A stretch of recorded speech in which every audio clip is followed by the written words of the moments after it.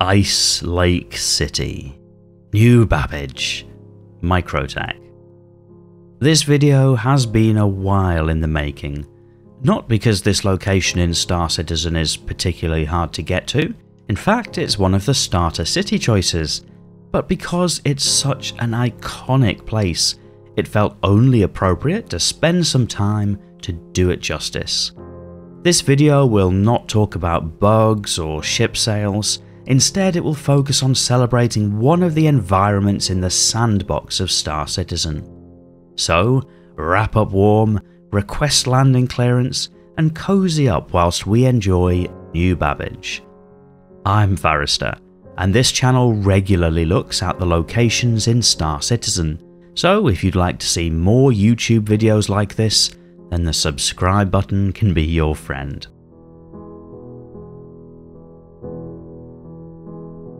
First introduced in patches Alpha 3.8 and 3.9 in late 2019 to early 2020, New Babbage is the city on the frozen lake.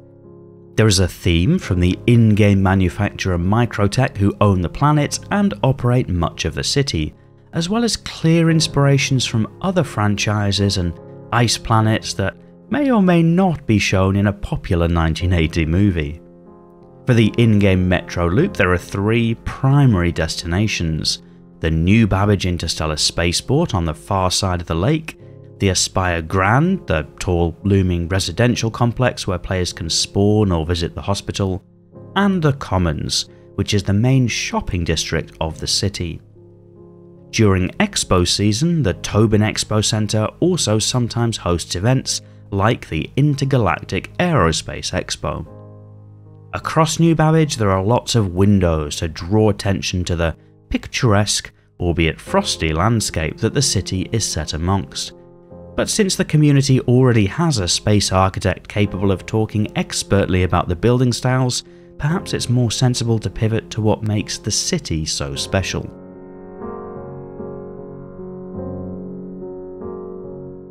And in part, what makes New Babbage special is the mix of down-to-earth, terrestrial vibes with a hope for a brighter, cleaner future.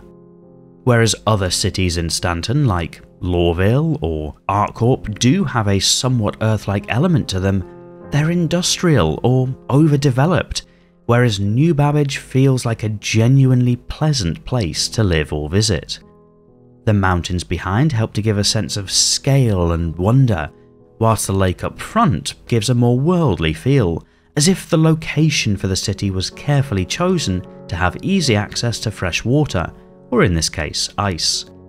And snowy trees blowing in the wind nearby add to that natural vibe. It feels like the air here would be crisp and fresh to breathe. As with many places in Star Citizen, some of the most impressive views happen at sunrise and sunset. There is definitely a corporate feeling to New Babbage, but it's a clean, technology company sort of corporate feel, like what you might expect from Apple or Google. Lots of the rooftops have landing pads, which helps to make New Babbage feel like a more explorable location for players too, without artificial no-fly zones where they don't need to be. All of these elements together make the Ice Lake City one of my favourite places to visit in Star Citizen. But do you agree? I look forward to reading your thoughts in the video comments. Oh, and if this video was a nice place to visit, you might be kind enough to press that like button so I know to make more videos of a similar nature in future. Otherwise, and as always, thank you for watching.